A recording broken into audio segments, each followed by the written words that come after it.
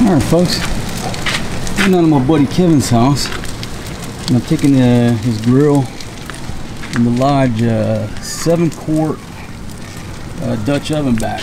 I didn't even get a chance to use it before we left the penthouse suite because it's been raining every night and we went to the beach for 2 days, so we're going to barbecue down at his house. But this old stroller has been a champion at hauling weight. That's funny. Folks, everywhere I go, everybody I pass are like, what's that? What's in there? What do you got? The first people I told, I'm making some soup. Then I told these ladies, I'm making calderetta. Too fun.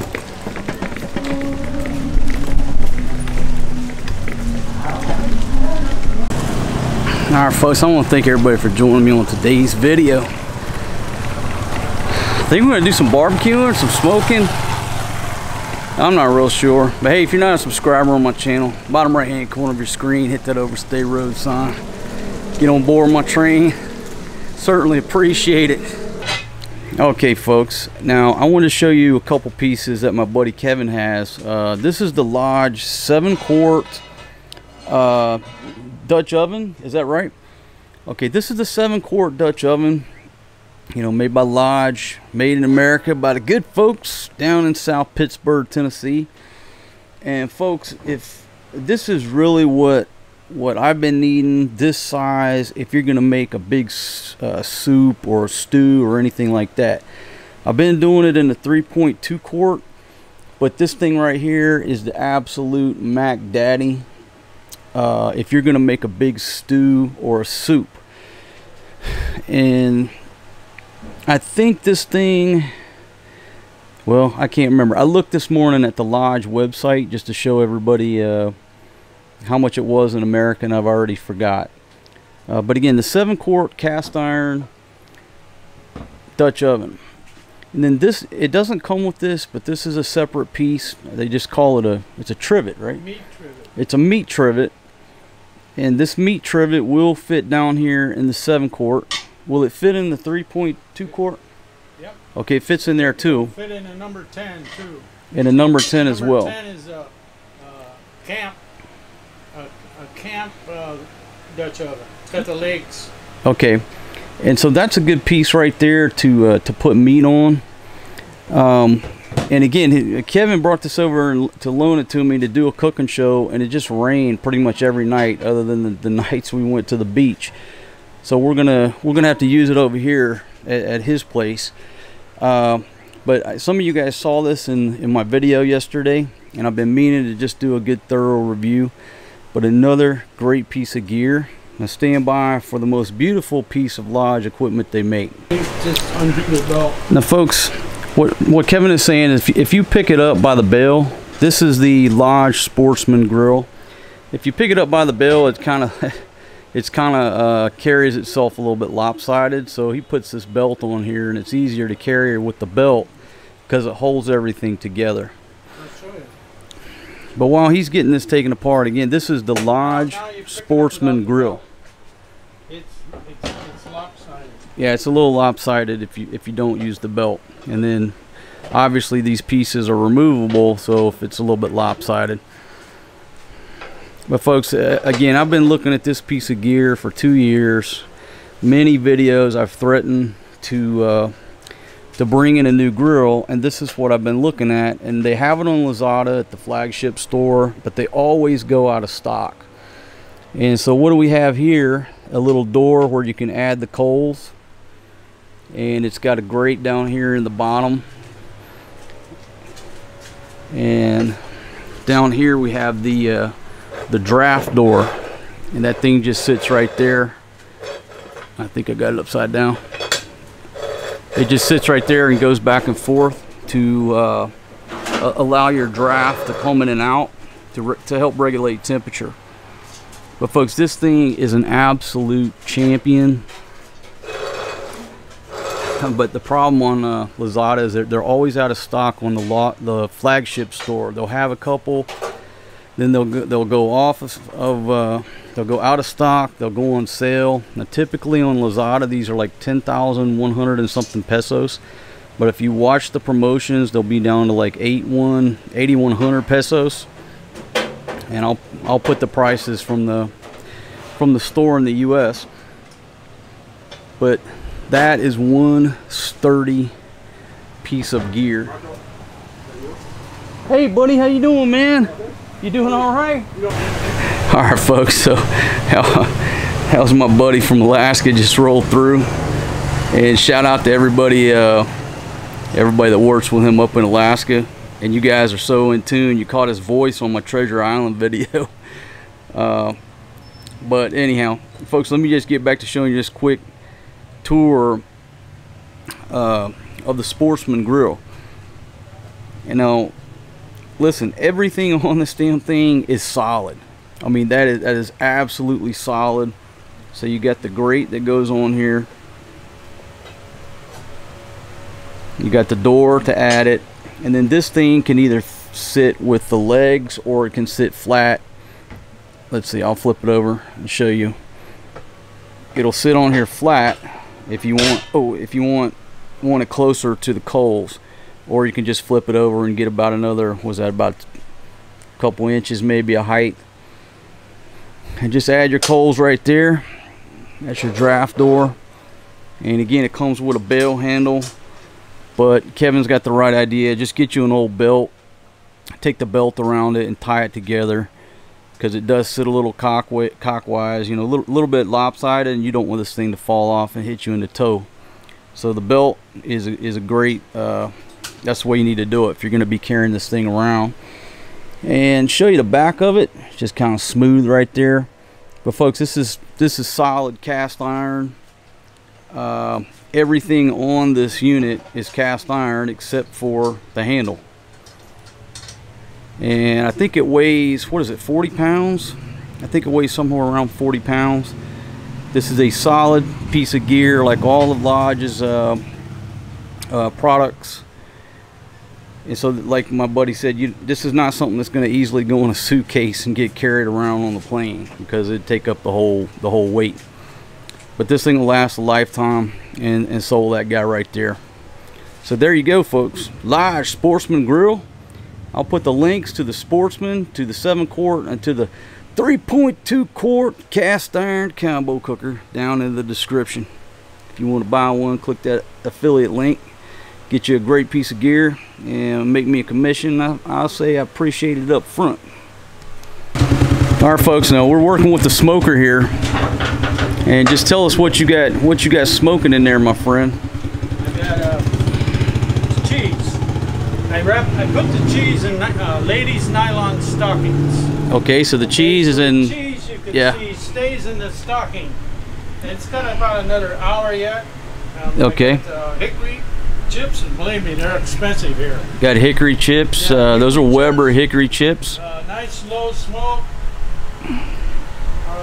Maybe 120 degrees Fahrenheit. Okay, so at 120. I even got my umbrella here in case it rains. He's got it set up, folks. Look, got an umbrella. Got an umbrella over the setup. If it starts raining, we're good. It's just one of my toys. Now, how long is it going to take us to smoke this cheese? So I got another half hour yet, maybe. So about 2 hours. Yeah, about 2 hours. 100. I'm smoking it low. 110 to 120 degrees Fahrenheit. Okay, so 120 to 110 to 120 degrees Fahrenheit. Low and slow. Low and slow. Low and slow is the way to go to smoke this cheese. You know, and the smell coming off of that with those chips, folks, it's just man, it just smells good under this little tent. We got a little canopy set up there in case it rains. But anyhow, shout out to Kevin, man. Thank you very much for showing me how this this little smoker here works. But too cool, my friends, too cool. I mean, look at that. Look at that. I think they're ready, man. You think they are? Well, this one here, I don't like it against the metal. But see, they're so basic, so easy. I did this in Montana. I had a My heat was over here, and that great big long pipe went to it out of an old refrigerator. We'll give it a few more minutes. Yeah, got a little bit of dripping right there. Yeah, that's okay. It drip a little bit.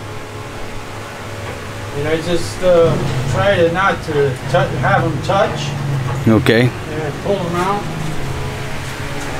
Okay, it ain't gonna hurt nothing to just set them down here. Just cut these suckers.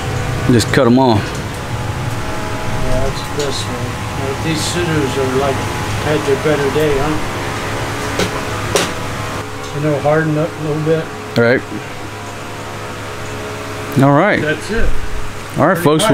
We'll let them cool down and then go on to the next step. What I'll do is I'll let it cool, then I'll refrigerate them. Okay. Give them about a day in the refrigerator. Right. And then I'll come in and I'll just peel that nylon right off. So they go from here to cool down and then to the ref for a day or so. Yeah. Yeah, just chilling here with my buddy Kevin, showing me how to smoke this cheese, and I think now he's going in to get some meat to smoke. And I wish I could share with you the smell sitting under here. You know, it's not a whole lot of smoke coming off of there. You know, he put the charcoal down below, got it going. You know, got the heat kind of going, and then hit it with some wet hickory chips. My goodness, underneath this canopy, it just smells delicious. Now, I have had some of his beef jerky before. Excellent. Excellent. And, you know, this ain't his first rodeo. He's been smoking meat and stuff for a long time, so he knows how to do it. Made some great beef jerky, and we're telling him, hey, man, that stuff's so good. You can sell that in no time. But and anyhow, on the cheese, so what he's gonna do, he let this cool down, then put it in the ref, and then tomorrow he'll peel off the stockings, and then dip it down in the paraffin where you can hang it up and just let it age. I thought he was gonna do that today, so now he's gonna put it in the ref, put it in the refrigerator for a day, then peel the stuff off, let it come up to room temperature, and then drop it in the wax. Folks, I'm not no expert on smoking meat, smoking cheese. I can smoke a cigar, that's about it. So I know everybody's probably got some little different recipe or way of doing things. And, you know, if you don't mind, he'll share it down in the comments for everybody else trying to learn how to do it. All right, so we got the meat coming out. Get my microphone turned around. We got some more stuff to do. They're marinated with hickory smoke, and let me tell you, it doesn't take much. Just a little bit of hickory smoke. Yeah, this man, a cap full. So a cap full of hickory smoke. We got them marinated. Hickory smoke and some Worcestershire. Hickory smoke, Worcestershire. Yeah. And I got some wet chips there. Go ahead and get that smoke on. Okay, some wet hickory chips. Gonna smoke it up. I don't know BT. I can raise smoke. A boiler technician. We smoke a lot. So you know how to get that smoke going. Dry. That now we want to raise the temperature just a little higher. Get a little bit higher temp. Let's see what I want to coordinate with me today. I think that we might have missed it. Well, I don't know. We'll open this up. All right, so opened up the vent. Right now, you know, I like to get it a little higher for the meat. We'll let the temperature come up. And what temperature are you looking for the meat? You know, low and slow is the way to go. Right. When you're smoking anything. So low and slow. Yeah, folks, if you're wondering what this costs here in the Philippines, you can get that for around 5,000 pesos, about $100. For the smoker, you can get a smaller one. Okay, maybe 2 levels. Now I had some racks made. These I had made. Okay. Okay. So I'll pull them up. We'll slide them in there. If I can see. Oh yeah, so you fit in there perfect. Yeah, I had my maintenance man. Always gotta have a good maintenance man. There's a drip pan there, so it don't drip into the coals. Yeah. Okay. Right? It needs a little modification with that too. I just haven't done it. Okay, so this is from a previous batch, and this has been in the ref, right? Right, and basically some guys use the nylon over again. I don't. I mean, it's cheap. You cut the nylon stocking, and you just peel it back. Oop. Takes a little finesse. Just peel it right off.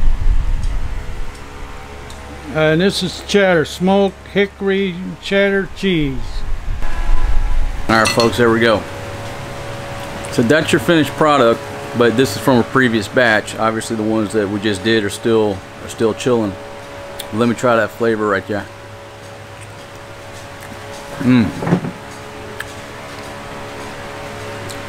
Oh yeah.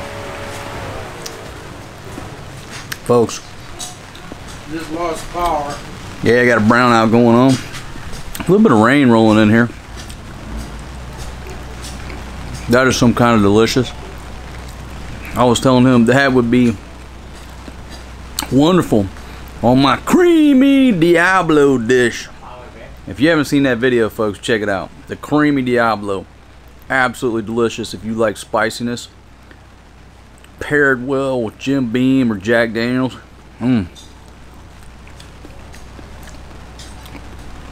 That's some good cheese right there.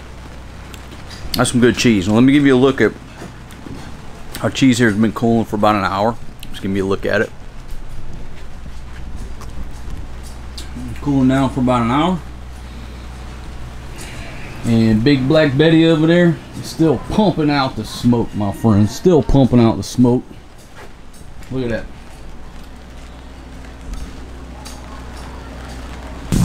This is a loaf of cheesy. I guess it's sort of like Velveeta, right?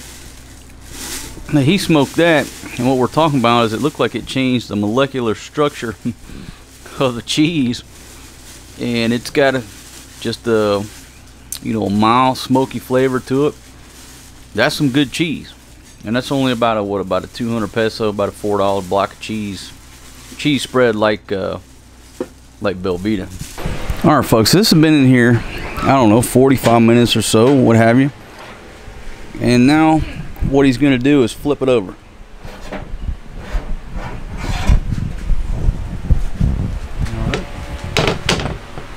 And that's just strips of beef there, and he's going to manually flip the strips of beef over.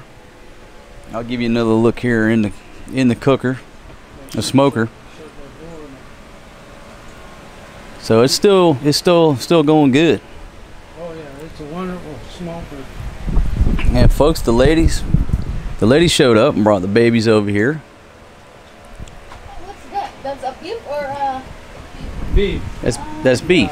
I thought it's turkey. Beef jerky. No, because not turkey, jerky. Jerky. That's what they call it. You're jerking the beef. You know, before refrigeration, this is how you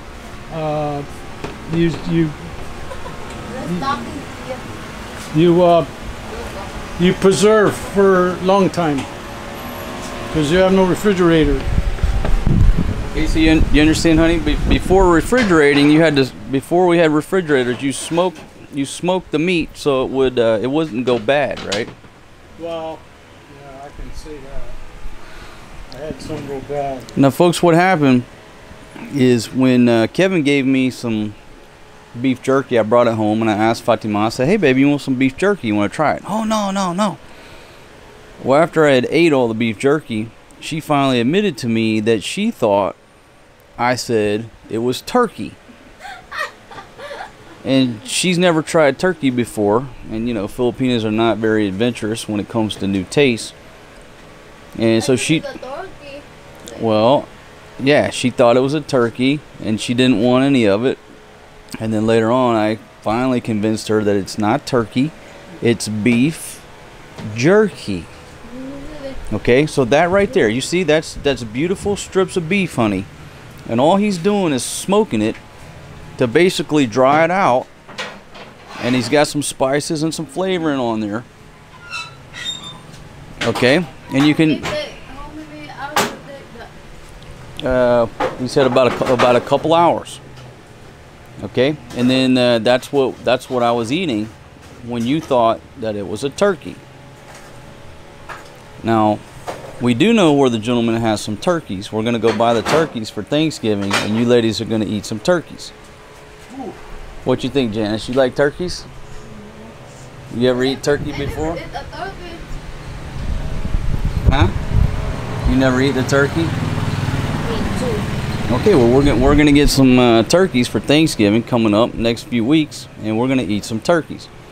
But listen, a turkey is a big bird, right? It goes gobble gobble gobble gobble gobble gobble gobble gobble gobble gobble gobble gobble gobble gobble gobble gobble gobble. But the jerky is what you just saw. It's beef. I have something for the girls.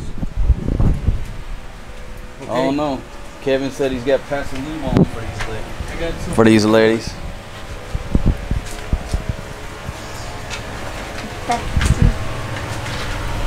Look at them, folks. They're collaborating. They said, "Oh my God, Paso Limon." Yeah, try a piece of that cheese right.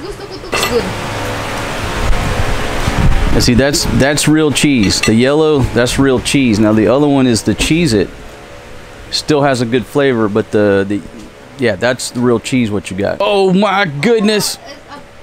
Coming in there with the microwave popcorn. And my friend, you don't even know, but we actually have a microwave. Kevin just gave us an oregano plant. So the ladies got an oregano plant. Ladies, what you ladies buying?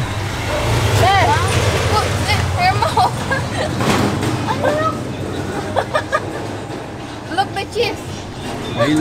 Oh, he ate that whole thing of cheese? Magkano lahat, te? 120. What you ladies buying? Chicken curry, chicken curry. Chicken curry and coconut powder. Okay. Yeah. How much is that for the video? Okay na. 120. 120 for 3? Yeah. Oh, these ladies just pulled Jane Jessen on my ass. They said they want to buy a Coke. So I pulled out my water money. I handed them a 20. And this one the one on the right grabbed my 200 pesos. That was a straight up Jane Jessen move right there. Hey, baby, when I tried to give you 20 pesos and you grabbed 200, my goodness. I know, but you grabbed everything else in my hand. Fatima was practicing to be homeless. Come here, baby. Show me what you're doing. She was looking. She was looking over the trash. Ayun na, madami. Why is she looking at the trash can, Janice?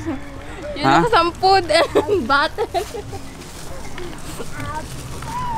Oh, you see the stress I'm on her. You see the stress I'm on her dealing with these ladies every day.